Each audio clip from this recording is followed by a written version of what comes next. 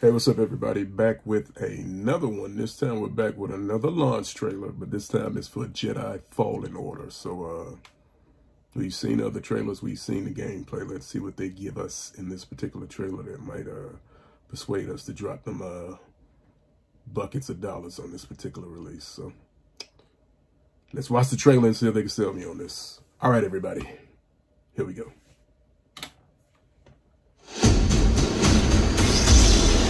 That boy beefy, ain't he?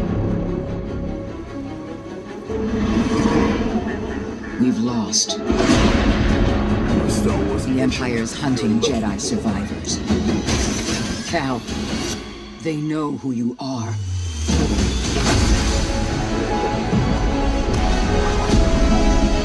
I can't change the past.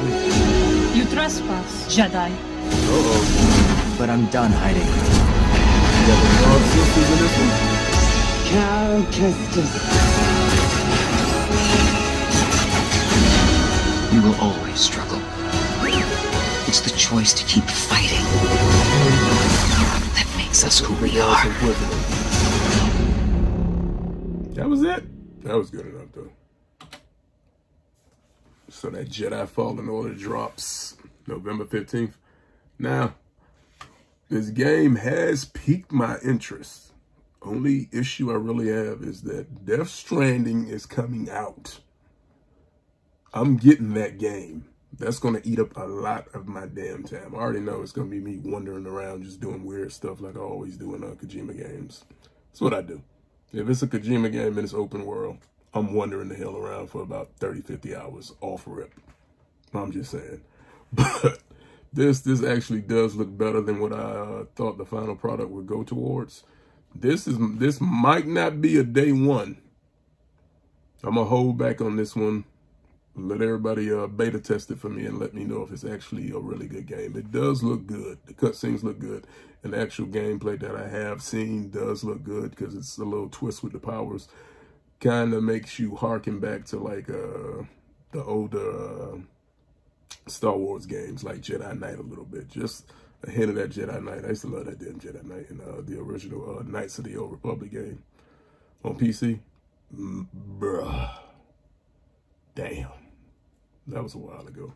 But this game does look good. I will say that the game actually does look good. But yeah, it might be, I don't know, it might be like a Christmas or a Black Friday pickup because when that Death Stranding come out, I gotta play that.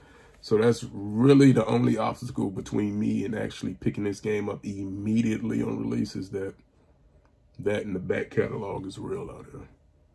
I ran through Call of Duty pretty good. I played a little bit of the co-op and the multiplayer, but I beat the main campaign and ran through that. I can always do the multiplayer and hop off of that, and that's out of the way. But this, I might have to check this out after I get some of that backlog out of the way. But to any of the Star Wars fans out there, if I can see a couple of you in the background a little bit, if I look a little to the left and right, I think I spot about 2, 3. I'm just playing. But any Star Wars fans out there, are you actually going to be picking this particular release up? And are you getting a regular edition, collector's edition, or are you just getting just a good old Jedi Fallen Order? You're getting there, just get that lightsaber around and do your thing. But if you are, let me know in the comments. And if you like this trailer, let me know. And if you didn't like this trailer, also let me know. You gotta hear every side of the story. But otherwise than that, I will catch you all in the next one. All right, everybody.